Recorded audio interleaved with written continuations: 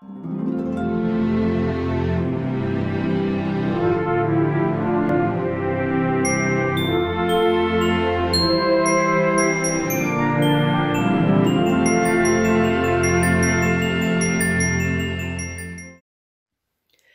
morning. My name is Marita Roos.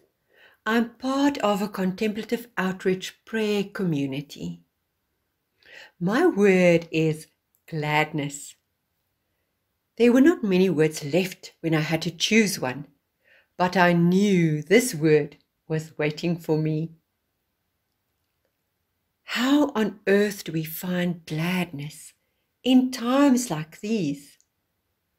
How do we find gladness amidst so much sadness, all this madness? We are living in dark times indeed. Life has become so much more difficult the past 2 years since the COVID pandemic started.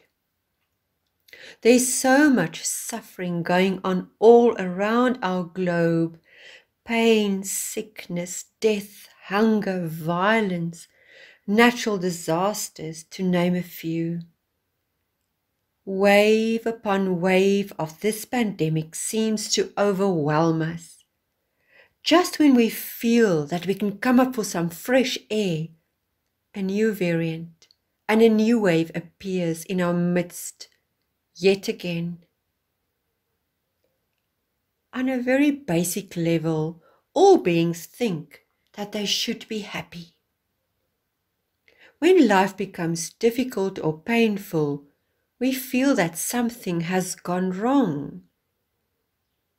But difficulty is inevitable in human life. We find this message from Jesus about our lives on earth in John 16. I've told you these things so that in me you may have perfect peace. In the world you have tribulation and distress and suffering. But be courageous, be confident, be undaunted, be filled with joy. I have overcome the world. My conquest is accomplished, my victory abiding. In one of her daily reflections, Sarah Young, in her book Jesus Calling, writes, expect to encounter adversity in your life, remembering that you live in a deeply fallen world. Stop trying to find a way that circumvents difficulties. The main problem with an easy life is that it masks your need for me.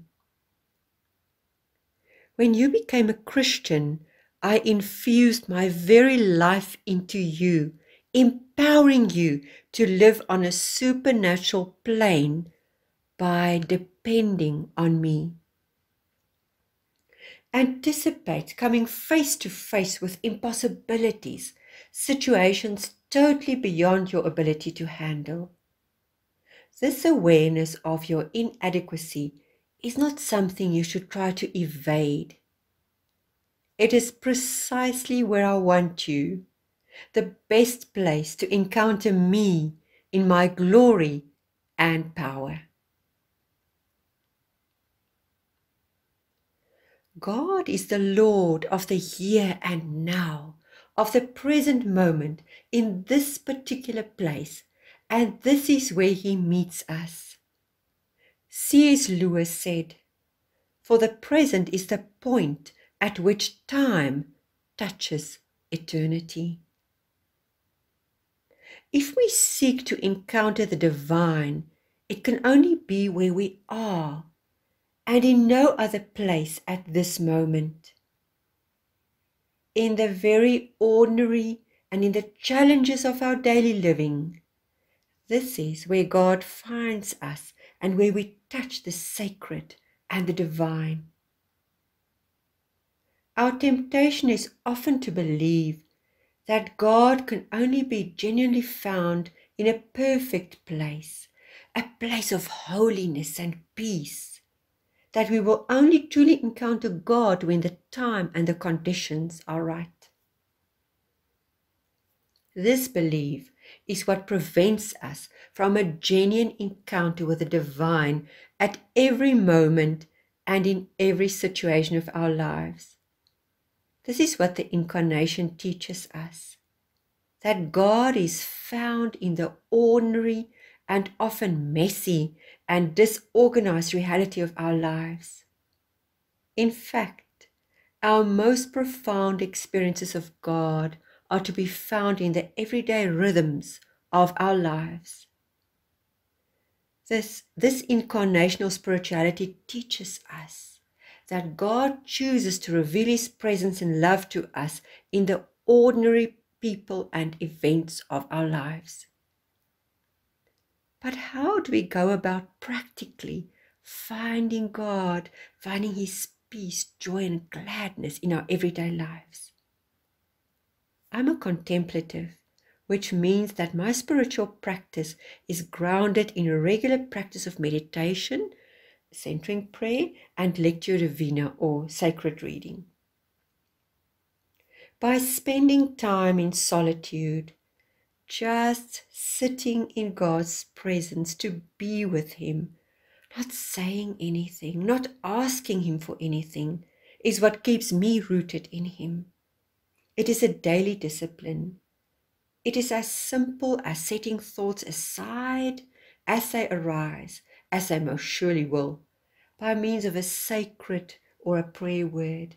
It can be a simple word like love, joy, peace, Abba, Jesus.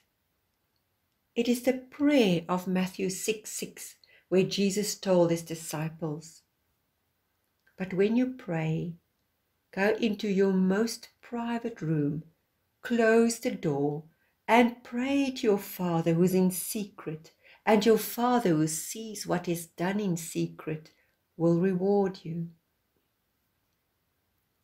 I'm going to read Psalm 131, which describes to me the essence of centering prayer, or this prayer of stillness. Psalm 131, childlike trust in the Lord. A song of ascents of David. Lord, my heart is not proud, nor my eyes haughty, nor do I involve myself in great matters or in things too difficult for me. Surely I've calmed and quieted my soul like a weaned child resting with his mother. My soul is like a weaned child within me, composed and freed from discontent. O Israel, hope in the Lord from this time forth and forever. By going regularly within, by sinking into the depths of our being where God dwells, where God is always present, His joy and gladness amongst others will mysteriously start to form inside of us. We are being transformed to live our daily lives in a totally different way, seeing in a new way. So I invite you during this Advent time and beyond to create space for Him in the cave of your heart, to sit in silent surrender for a few minutes each day, savoring God's presence, enjoying His companionship, basking in His love rays, allowing Him to transform you. May the oil of gladness wells up from that deep place within us and flows through each one of us out into this world, making God visible. Emmanuel is here.